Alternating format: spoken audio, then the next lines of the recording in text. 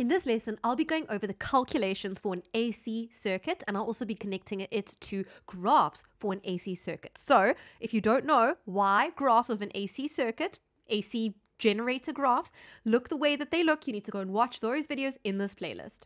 First of all, just remember that the direction of induced current, so the current that is created in the coil, that direction of the current changes. It reverses, it alternates with every half turn of the coil. Okay, so it reverses after the coil moves through the vertical position. It's called alternating current.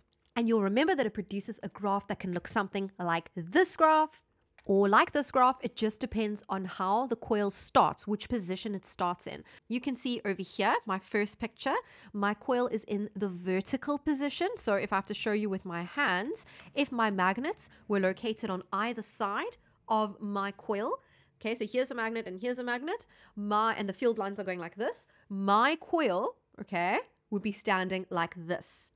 When it's like this, the induced EMF is 0.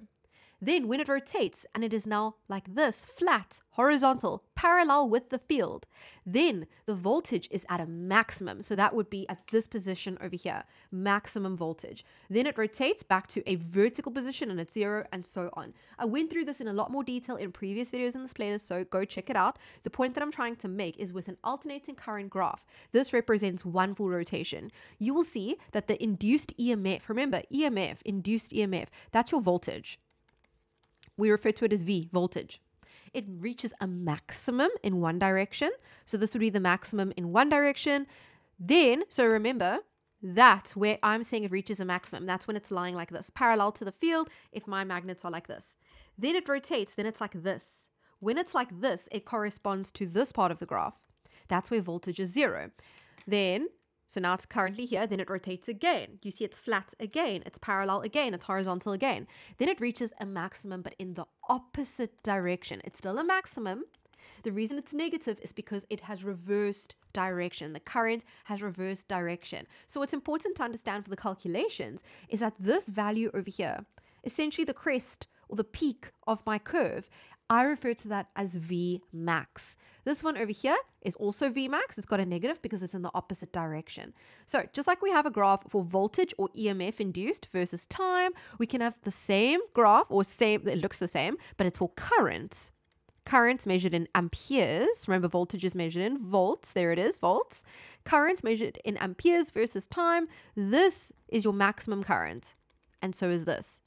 And here, my current is 0. And if you've noticed, this graph, depending again on how the generator starts, its starting position, but it basically represents, it has a shape of a sine wave, okay, a sine graph. AC, EMF, and current strength are at a maximum at the peak of the wave. So we call it Vmax and Imax respectively. Then if you had to think about it, okay, the maximum voltage, that's not the voltage that gets delivered to our houses. What gets delivered to our houses is a lower voltage. It's essentially sort of like the average value, if I can say it like that. But if you put your thinking caps on, if you think like a math person, you would say, well, ma'am, if this Vmax, let's say it's 5, and this Vmax is -5, then isn't the average just 0? But that wouldn't make sense. How is the average that is going to be supplied to our house, our main supply, how is that 0? So to combat this, we speak about a term called VRMS. You also do get IRMS. And I put here in quotation marks that it's like the average. It's more like a useful average. So RMS gives a measure of how much useful energy the AC voltage delivers. And this is what's interesting. The RMS value is the DC equivalent. Okay, so basically the RMS value, it is basically like the amount of DC voltage that would deliver the same power. If that confuses you, it's okay. Just think of it more as an average. If you take a look at this graph over here, they illustrate it a little bit better with a dotted line showing you where more or less VRMS would be, as well as giving you the formula to calculate VRMS. So VRMS is equal to the maximum voltage, Vmax, divided by square root 2. Now, the reason it is divided by square root 2, it's very complicated. It's got to do with doing the root mean square calculation on a sine function, because you know that the graph is a sine graph. And it's basically a full mathematical integration that you do not need to worry about. But you just need to know how to calculate it for now at this level. And they represent Vrms as being more or less this voltage over here. So this voltage value. You can see that it's lower than the maximum voltage. Now, what you see in red, those are the official definitions that you need to know for Vrms and Irms. V voltage, RMS, and RMS current. And as you can see, they say the RMS voltage or potential difference is the AC potential difference. It only applies to AC circuits, not DC. So it's the AC potential difference which dissipates the same amount of energy as an equivalent DC potential difference. So basically, when we deal with normal circuits, normal DC circuits, this is stuff that we've been doing since grade 10, we make use of these formulae. So we work out potential difference, or we work out current. Now when working with an AC circuit, we need a DC equivalent. And the root mean square values are basically an equivalent of the DC values. Okay. So not to freak you out with all the formulas at once, this is the formula for calculating Vrms. Remember, this is measured in volts. Vmax is measured in volts. This is dividing by the square root of 2. Irms is measured in amperes. Imax is measured in amperes. So we've discussed this one and we've discussed this one. Then the other ones that appear on your formula sheet, I think maybe it would be useful for me to show you your formula sheet. So we spoke about that one and we spoke about that one. You can see that they will also ask you or require you to work with average power. These formulae enable me to work out average power. And if you take a look at my comparison, we've worked out power before in grade 10 and 11 using normal circuits. So we basically use very similar formulae, but for example, say I want to make use of this formula. Okay, a formula like this, but it's an AC circuit. We work out the average power. Remember, it's an average power because both the voltage and the current values fluctuate. They go to maximum in one direction, and then 0, and then a minimum in the other direction. So we have to also calculate an average power. So to get average power, if I want to use this formula, you see they say P is equal to V times I. Okay, now because we're doing an AC circuit, we don't just use V, we use V RMS. And we don't just use I, we use I, RMS. And what is nice with a lot of these calculations, and I want to use the next formula as an example, is that, for example, here, if I want to calculate the resistance, you should all know where that formula comes from. It comes from grade 10 and 11, Ohm's law, R is equal to V over I, or you may be used to seeing it as V is equal to I times R. Okay, now I'm just applying it in an AC circuit.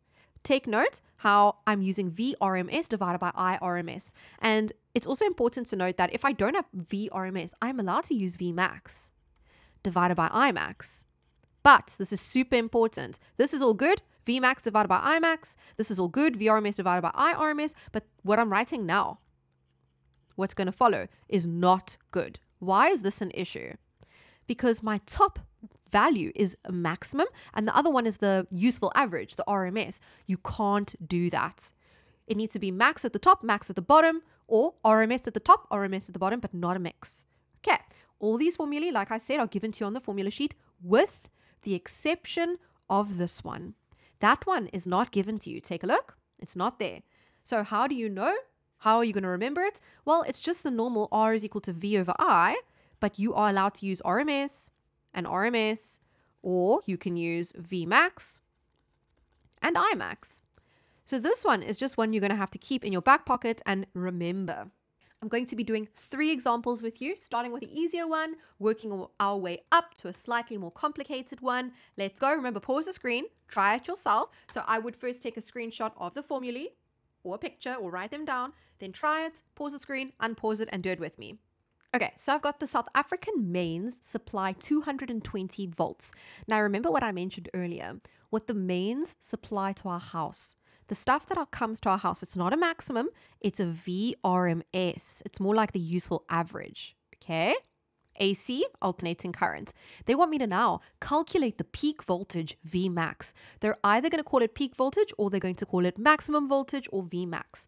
So this formula, of course, makes the most sense. So you write your blank formula first. And I think it's worth me mentioning how important it is to write your formulas just as they appear on the formula sheet. So if you have to be messy and in an exam write your formula like this, you write your RMS a bit too big, they're going to give you 0 because RMS is a subscript. It's supposed to be written small like that. You also can't leave it out. You're going to get 0. So we know that the VRMS is 220. Vmax is what I'm looking for, and I'm dividing by square root 2. How do you solve for Vmax? How do you get Vmax by itself? You multiply both sides by square root 2. So you're going to say 220 multiplied by square root 2, and I get 311,13 volts. Remember your unit or you don't get that mark. So this would potentially be worth 3 marks in an exam. Of course, you need your unit, round off to at least 2 decimals. In this question, I'm going to ask you the following. Calculate VRMS.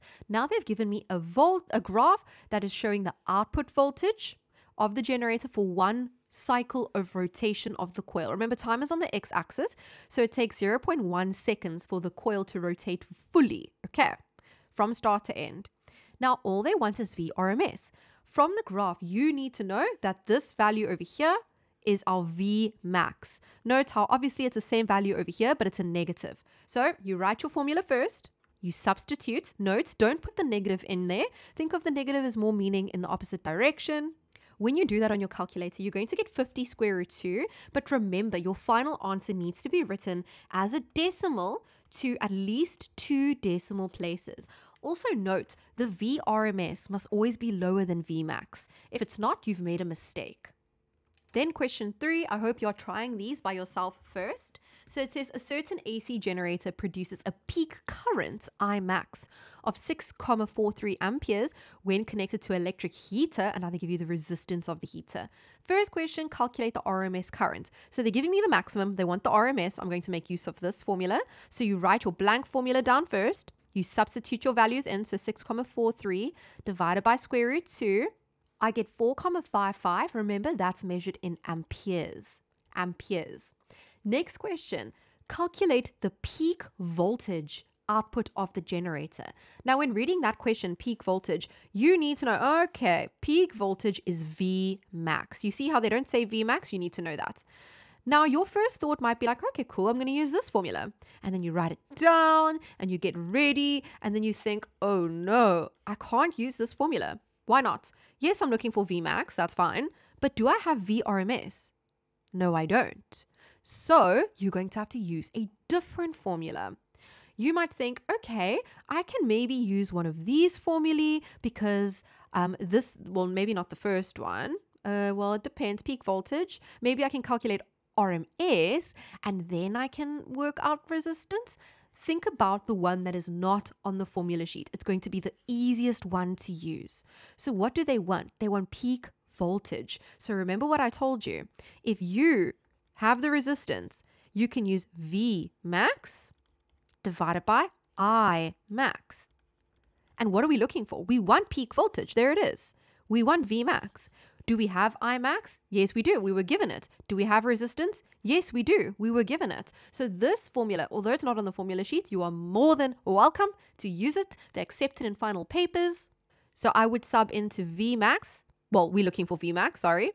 I would sub into Imax, the current, the maximum current, which was given, 6,43, and resistance was also given, 48,4. So then you simply need to say 48,4 multiplied by 6,43.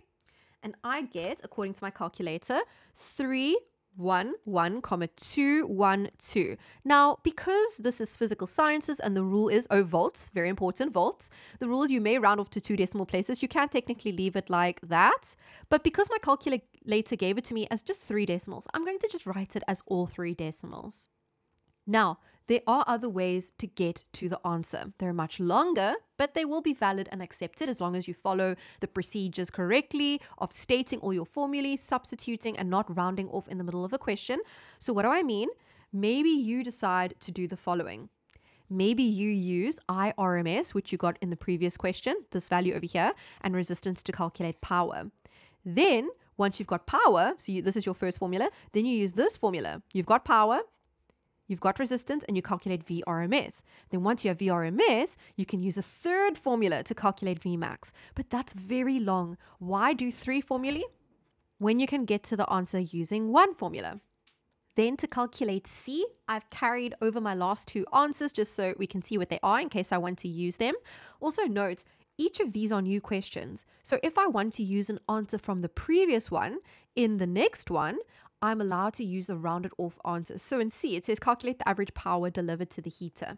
So I'm going to look at these three formulae. Any of them would be okay to use, but I always make sure I try and look for the one that is the easiest. Because I calculated IRMS in the previous question, actually in A, I calculated it in A and this was B's answer.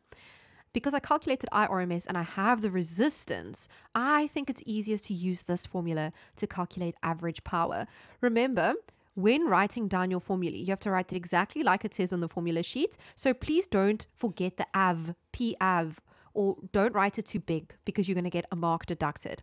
IRMS squared, so that means you take your RMS current, 4,55, and you square it. We are allowed to use a rounded off version here, like I said, because it is a new question. C is a new question, and R, the resistance, is 48,4. And what I get, according to my calculator, is 1002,001. Remember, your unit for power is watts, just like that. Now, technically, I'm allowed to round that off to 2 decimals, but I'm just going to leave it like that because that's what my calculator gave me. Join me in other videos in this playlist where I go over past paper questions, so more questions like this, and just other questions to do with electrodynamics in general. Bye, everyone.